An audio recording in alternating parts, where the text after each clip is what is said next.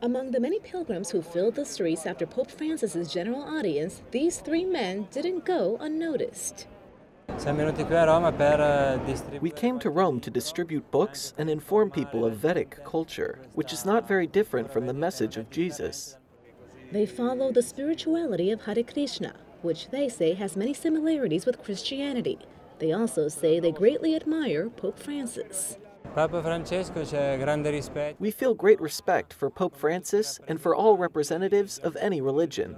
Everyone needs a spiritual master, and he is the representative of the Lord himself. He tells us how we should behave to achieve life after death.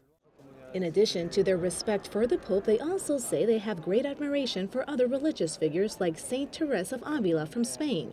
One of them even participated in a homage to her around the time of her 500th birthday. Because the way of religion is not only a path of flowers, there are also thorns. In those thorns, we abandon the ego. She professed great love and affection for the message of Jesus. Even though their presence drew the attention of pilgrims and tourists, the relationship between the Church and Eastern religions has improved considerably in recent years.